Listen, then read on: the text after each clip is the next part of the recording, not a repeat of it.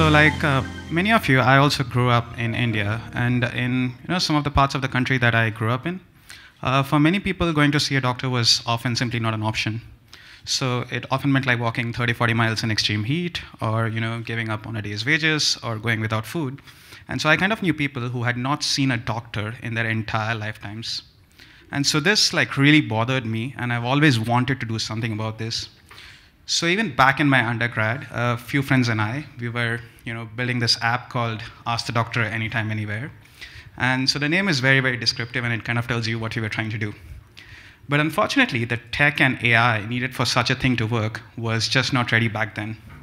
However, the arc of progress in AI, and particularly in large language models, over the last decade, I think it allows us to dream. Allows us to dream of that future again, where world-class medical expertise is available at the fingertips of everyone, everywhere. And especially with LLMs like GPT-4 and Bard, we have general-purpose intelligence substrates. And so these models are like a very smart friend of yours. So you can talk to them about physics and poetry and philosophy, and maybe some of them, if they have not been lobotomized, politics as well. Just joking. But if you have a medical concern or if you need medical advice, do you go to this smart friend of yours? I really hope not. I hope you go to a doctor, someone who's undergone rigorous training and is licensed to practice medicine. And so similarly, if we are to use AI models in healthcare, why should it be any different? We need specialized models. We need models that have been trained on high-quality medical data, have been aligned to the values and practice of medicine, and have undergone rigorous training and validation. And so this is precisely what we've been doing in our team over the last couple of years, sending these foundation models to medical school. And so with our work on MedPalm and MedPalm2, which was published in Nature, we showed that these specialized language models can attain expert-level performance in medical question answering benchmarks in controlled research settings.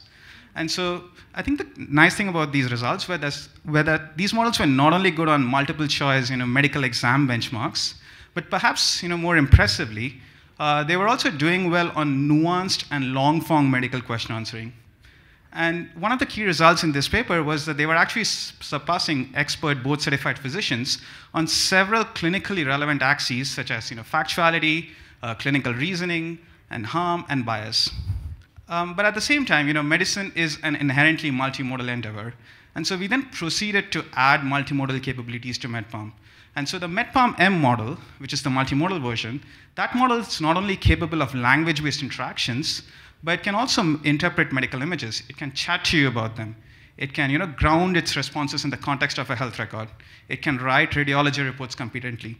And it can also interpret increasingly new modalities of healthcare data that are coming online, such as genomic sequences. And then more on the biomedical discovery side of things, we had another preprint in collaboration with some collaborators at Stanford. And so here in this work, a MedPalm2-based hypothesis, it led to the development of a novel bigenic model for hearing loss in mice, which in turn is now undergoing experimental verification. And so this is, I think, a fun demonstration of how these large language models might actually accelerate biomedical discovery and scientific endeavors. And obviously, all of this work has, over the last year, received a lot of attention. But we at Google believe in not just bold innovation, but also responsible innovation. And so we've been working with many of the biggest healthcare organizations, life sciences organizations, as well as with academic research partners to understand the use cases and the opportunities, but also the failure modes and limitations of these models, and using the feedback to improve. And I'm happy to say that we made considerable progress, and just last month, we made the MedPalm family of models generally available via Google Cloud in the US as MedLM. So MedPalm is definitely a useful medical language model, and there's a demo over there, and so if you want to play around with it, please do that. However, it was not optimized for diagnostic reasoning and dialogue. And as I alluded to in the beginning of the talk, AI systems capable of diagnostic dialogue could greatly enhance the accessibility, affordability, quality, and consistency of care. However, building such systems has been a long-standing grand challenge for the field of AI, dating back several decades. But I'm very, very pleased to say that with AMIE, or Articulate Medical Intelligence Explorer, this is our latest research AI system, we actually made significant progress towards this goal. And so we conducted a double-blind randomized study where we had validated patient actors interacting with AMIE or both certified primary care physicians via a text chat interface. And so these consultations were designed to mimic objective structured clinical examinations, or OSCEs, which are widely used in medical school training and is known to be like the bane of medical students worldwide. I mean, they hate it. But again, so in this study, what we found was that AMIE actually outperformed physicians in this controlled setting on multiple axes of diagnostic dialogue, as evaluated not just by the patient actors themselves, but also specialist physicians. And in particular, AMIE outperformed the PCPs not only on diagnostic accuracy and treatment management, but perhaps more profoundly, it was rated to be better on axes pertaining to relationship fostering and rapport building with the patient and empathy. And so beyond the RCT results themselves, I'm actually quite excited by how we developed AMIE. And so there's the saying that there is no substitute to experience in medicine. However, if you look at most human doctors, they're actually likely to only see an order of tens of thousands of cases in their entire lifetimes.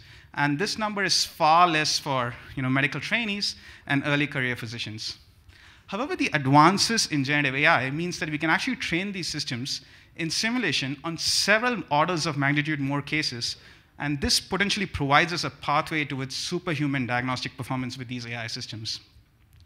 So in particular for AMIE, we designed a self-play-based, multi-agent diagnostic dialogue learning environment with built-in automated feedback mechanisms. And this approach was heavily inspired by several Google Research and Google DeepMind breakthroughs over the years, such as AlphaGo. And so in this environment, we had AMIE interacting with a simulated patient, supervised by a moderator, and receiving feedback from a critique, all of these played by AMIE. And so this environment actually allowed AMIE to experience patients from wide variety of disease and condition and symptom presentations, but also other important aspects such as medical history, socioeconomic background, and even things like personality. And so you could have AMIE interacting with a patient who's worried, or someone who's anxious, or someone who's just adversarial. And so you could have all those interactions and experiences. And I think the nice thing about this framework was that with every iteration of the self-play loop that we did, AMIE became better not only as a doctor agent, but also at playing a patient, and also in terms of giving feedback. And so this kind of created this virtuous, continuous self-improving cycle. And I believe this simulated learning process was one of the key reasons for the impressive performance that we saw with AMIE in the RCT study that I showed previously. And so in addition to the RCT study, we also evaluated AMIE as an assistive tool for clinicians in solving complex diagnostic challenges sourced from the New England Journal of Medicine. And so here what we observed was that in addition to strong standalone diagnostic performance, AMIE also demonstrated significant potential to assist clinicians. And so while these results are still early, I think what they suggest is that perhaps in the near future, the standard of care should no longer be a human doctor alone, but rather a human doctor aided by specialized medical LLMs such as AMIE.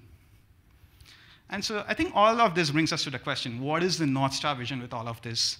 What is the future?